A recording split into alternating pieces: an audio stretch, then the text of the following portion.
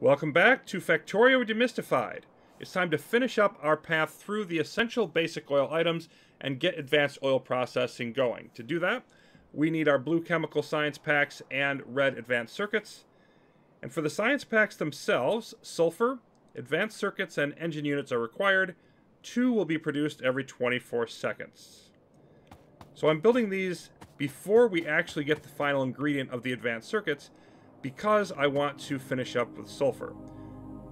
This is the third and final product that needs them. They're just coming this short jaunt up the shoulder here, and then they're going to come in here, red advanced circuits coming from the north, and the underground skipping past these long-handed inserters, and that makes everything work just fine. Now, these coming out here, I could put them out on the main bus. I'm going to not do that, just because it's only about less than half of a belt that we're going to need space-wise for them. And they'll just come down here between the pipes on their way to our research labs. Also worth noting that the ratio here is not exact. 1 of these every 10 seconds, 2 of these every 24 seconds, so there'll be some idleness on these assemblers, but I'd rather have that than not have enough, which is what I'd have if I even tried to make this, for example, 2 of these for 3 of these. So to use direct insertion, I will accept the idle period. Then we've got iron gear wheels and steel coming in for our engine units, and only 1 assembler of the pipes is needed. And these 5 will produce a little over 30 per minute by the time all of our assembler upgrades are here. And of course, we can extend this further if we decide that that's necessary to scale up more. So we're going to move up to red advanced circuits then. And these are really a critical turning point because they're going to be useful for far more than just our blue chemical science. Also, a lot of the items that we researched under red and green science now can be built and produced. When we get these in place, we'll want to make some additions to our depot, all of that. But first things first, how are we going to make these? 2 plastic bars, 2 electronic circuits, 4 copper cable, and 6 seconds crafting time is a key point. So we can just import the plastic electronic circuits. We're going to start scaling up our production of those, obviously, with all of this. But the copper cables, 1 assembler can produce 4 of those per second. So 6-to-1 ratio.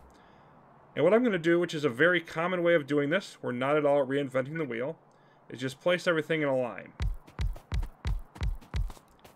So we're going to have down here copper cable, and then all of these will be red advanced circuits.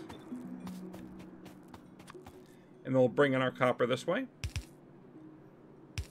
And we'll turn it out to get out of the way. Now you may ask, because we're going to copy this multiple times down because of how many of these are going to be needed.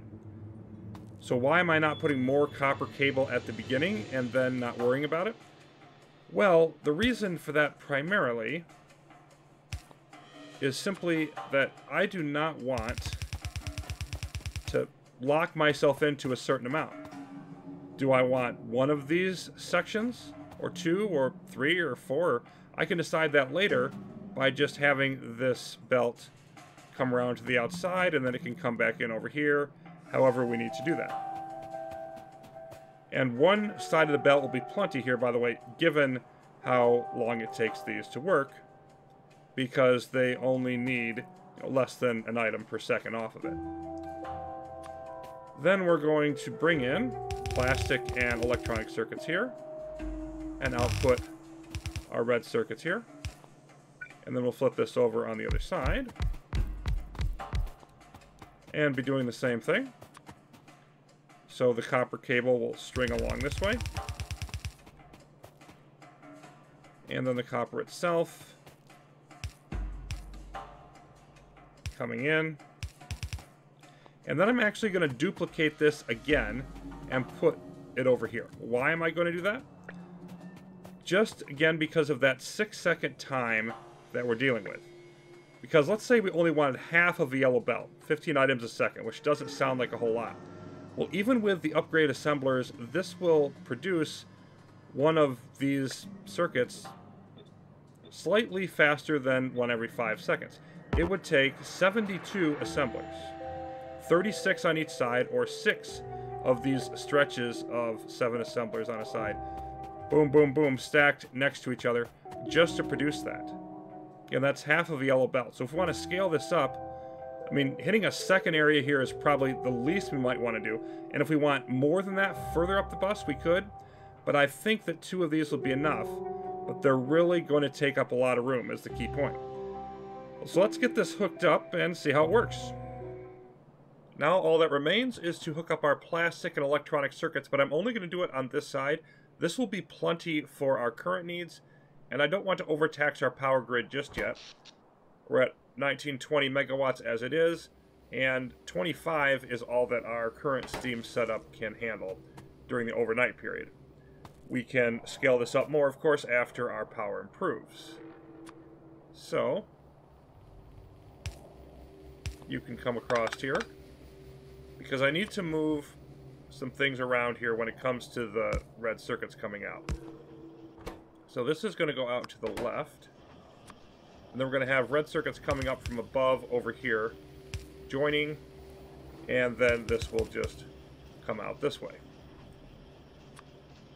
You come out this way for the purpose of heading down to our blue chemical science packs and getting them rolling as quickly as possible and prioritizing the flow that way before we go anywhere else.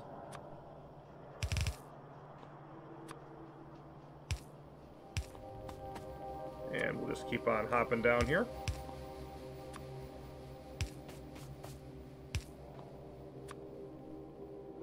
And now all of these will begin operating. So that's that part. And then once we turn this on, then you are going to swing down this way.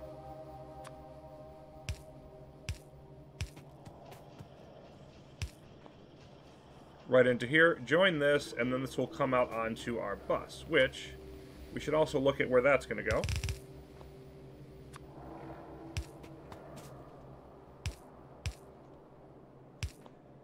Then we'll need a longer one here.